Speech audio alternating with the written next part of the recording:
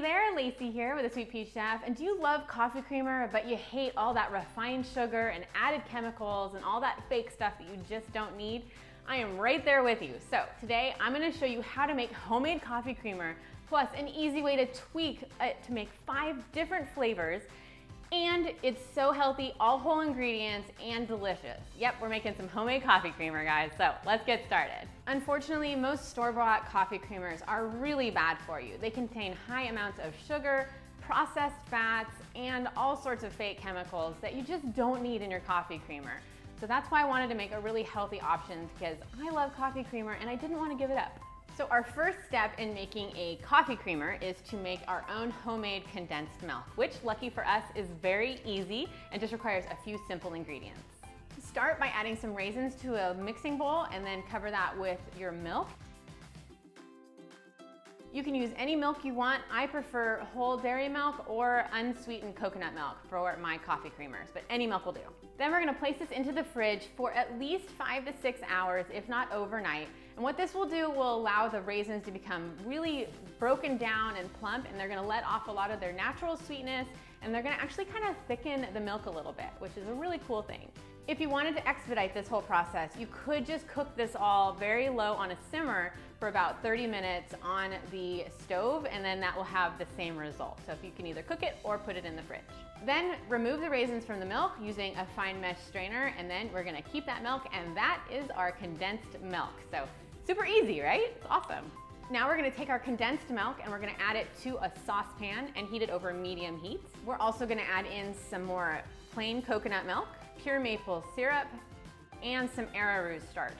Then we're gonna use a whisk and make sure it all gets mixed together. You're gonna notice that this mixture starts to thicken a little bit as it cooks for about 6 to 8 minutes, and that's that arrowroot starch working. So definitely wait until it thickens, and then you can remove it from the heat. Then you add in your pure vanilla extract and stir it in so it's nicely mixed. Now this is our base homemade creamer recipe. You can use this just as it is in the fridge. You can just store it for 5 days in an airtight container.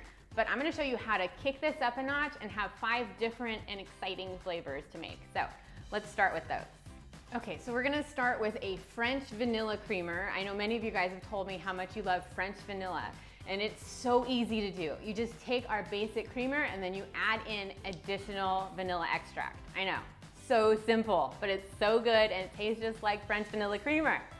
Then add your French vanilla creamer to an airtight container and place it in the fridge, and it'll last for up to 5 days, being tasty French vanilla creamer for you.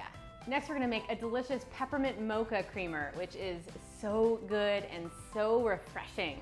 So start with your basic creamer, and then we're gonna add in some unsweetened dark cocoa powder, a little bit of espresso powder, and some peppermint extract. And then you just stir that together. Then just put it into an airtight container and then pop it in your fridge, and you're ready to go with homemade peppermint mocha creamer. So good. Next, we're gonna be making a hazelnut creamer, which is one of my favorite types of creamers, and it's so easy to do. So we're gonna take our base coffee creamer, and then we're just gonna add in a little bit of hazelnut extract. It's that simple. If you can't find hazelnut extract, you could find almond extract. That's usually a little bit easier to find, and that will work as well. It'll taste a little bit more amaretto-y, but it will still be a delicious creamer. Then stir that together and then pour that into your airtight container, and now you have delicious hazelnut creamer, better than any store-bought, better for you, and so easy.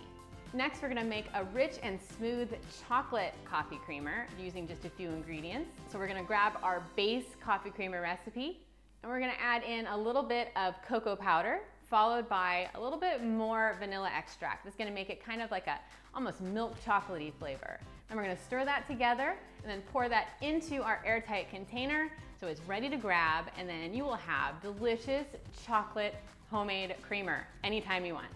I think you're getting the idea on how easy these coffee creamers are to make. So now let's make a cinnamon coffee creamer that is just spicy and delicious and cinnamony and perfect for coffee. So start with your base homemade coffee creamer recipe, and then we're gonna add in some ground cinnamon. You could use cinnamon extract instead of ground cinnamon if you don't want the little pieces of cinnamon in there, but personally it doesn't bother me and I like it, so either one of those is fine. And then we're gonna also add in a little bit more vanilla extract. Then we're gonna stir that all together and then pour it into our airtight container. place that into the fridge and store it for up to 5 days, and you will have delicious, ready to have cinnamon coffee creamer to spice up your coffee and just enjoy life in the morning again with delicious creamer. There's just so many different ways that we can enjoy our coffee creamer and have it be healthy. Plus, our homemade condensed milk is such a game changer. Thanks so much for watching. I hope you enjoy these coffee creamer recipes.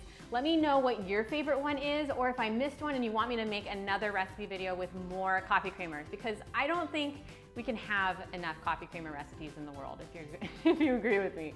So make sure to like this video, subscribe so you never miss new recipe videos, and check us out next week because I will see you next time. Bye-bye.